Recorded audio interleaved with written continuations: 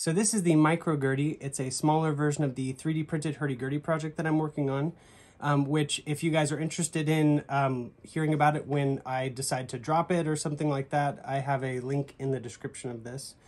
But I wanted you guys to get a little taste of the very first version and how it sounds. The wheel is completely 3D printed, as are most of the parts. I just have some metal hardware store pieces that you could, pick up basically anywhere. And the strings are guitar strings, so they're not going to sound the best, but it's, I think you'll be pretty impressed.